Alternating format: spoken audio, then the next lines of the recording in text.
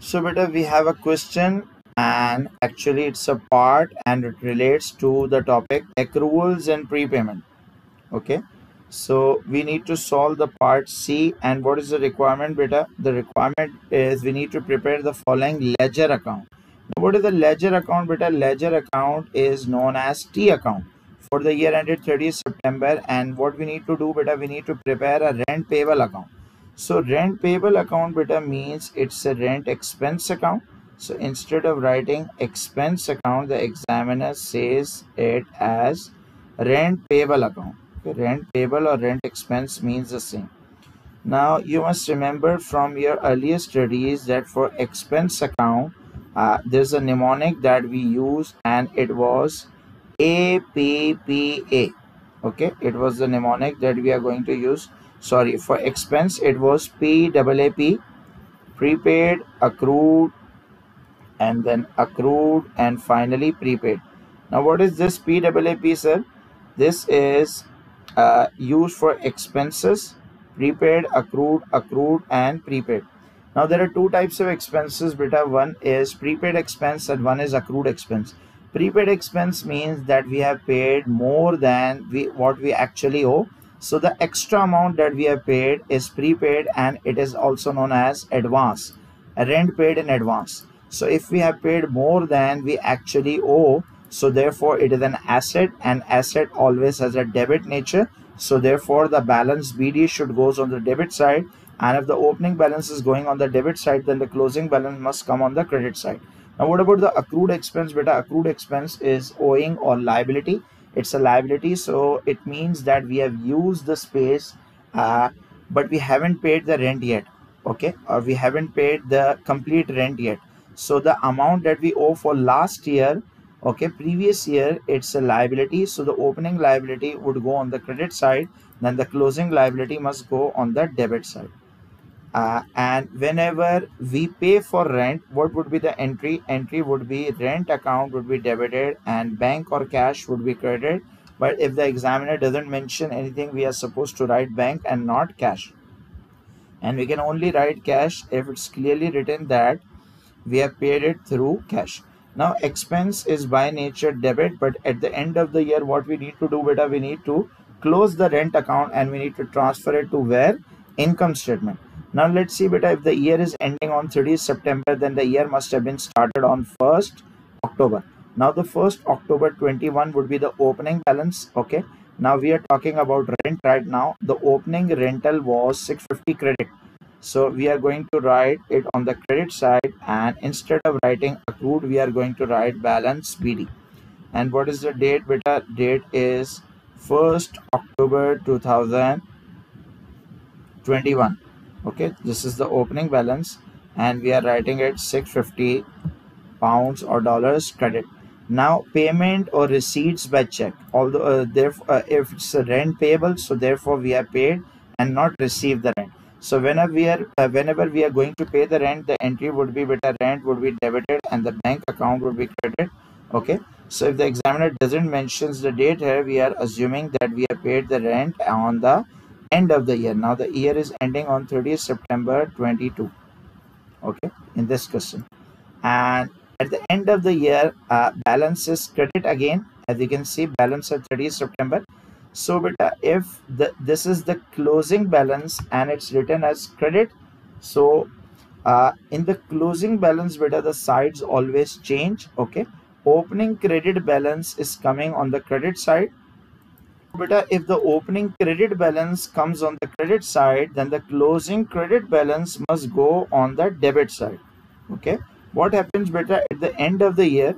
If the opening balance is credit, it should come on the credit side, and if the closing balance is credit, it should come on the debit side. Okay, in the closing beta, the side always changes. Closing balance CD side always changes. So what is the closing balance we are being given? It's 600 credit. Now it's time to beta balance this T account. And how would we do that beta? We need to see whichever is the biggest side. Now as you can see clearly, the biggest side is the debit side. Now what we need to do, we need to add up both of the sides. The biggest side is obviously the debit side, 10 to 50. and the biggest side balance beta would go on both of the sides 10 to 50, and the remaining balance would be transferred to where? Income statement. So if I deduct 650 from this 10 to 50, I am left with what balance? 9600. So this is the income statement value, 9600. Now we need to write beta end of the year date, and that is 30 September 22. Okay, this balance CD closing balance would become balance BD at start of the next period after October. After September would becomes 1st October 22. Now instead of writing accrued prepaid, I am just writing balance CD and balance BD. Now the examiner said it was a credit balance. Now as we can see, the balance BD is coming on the credit side. Okay, so whenever examiner refer to as a credit or debit balance, this means balance brought down should go on that respective side. Okay, so this is beta how we make a rent payable account, and it's an expense account. So we also need to prepare one more account in here, and previously it was C part 1, and now it's part 2. In this, what we need to do beta, we need to prepare an income account. And why I'm saying that, because it's rent receivable, and receivable is always beta income for the business. Okay, income for the. Now in the expense account beta, we use the mnemonic PAAP. Okay, and the income account, this is the reverse mnemonic, it is known as APPA. Okay, APPA account. What is this? This is rent receivable or something else? Yes, it's rent receivable. Rent receivable means beta we have given one of our space to one of our tenant. Okay, rent receivable account, and this is an income for the business. So instead of writing PAAP, now we are supposed to write what? We are supposed to write APPA, accrued, prepaid, and accrued. Now why are we using this mnemonic APPA? Beta, this APPA is again accrued, prepaid, accrued. Now as we discussed previously, there were two types of expenses: prepaid expense and accrued expense. And there are two types of incomes as well: accrued income and prepaid income. Accrued income means that we have given the space to one of our tenants, but the tenant has failed to pay us the rent that was due. So the amount that we have not yet received from the tenant is basically an asset for the business. It's a receivable for the business. Okay, so the opening balance of asset would go on the debit side, and the closing balance must go on the opposite side, that is credit side. Now what is prepaid income? Prepaid income means beta we have received the money from the tenant, but we are yet to provide the space to the tenant. Okay, so tenant has paid extra rent more than they have actually used the space. Okay, so the extra rent that we have received from the tenant, it's our liability. Okay, why it's the liability? Because we need to provide the service to them in the future. So if the opening liability goes on the credit side, then the closing must go on the debit side. Now whenever beta we receive the rent from the tenant, what would be the entry? The entry would be bank would be debited and rent received would be credited. Okay, bank would be debited and rent received would be credited. Now what happens beta at the end of the year? As you may be aware that income is credit by nature, but at the end of the year we need to debit the income account, and we need to transfer it to where? We need to transfer it to an income statement. Okay, rent received would be debited and the income statement needs to be credited. Now let's see beta, at the start of the year we have debit balance 250 on 1st October. So if it's a debit balance, so this means beta it's an accrued income. Why? Because it should go on the debit side, and it is a receivable for the business, 250. This means the tenant owes us 250 rent for the previous year.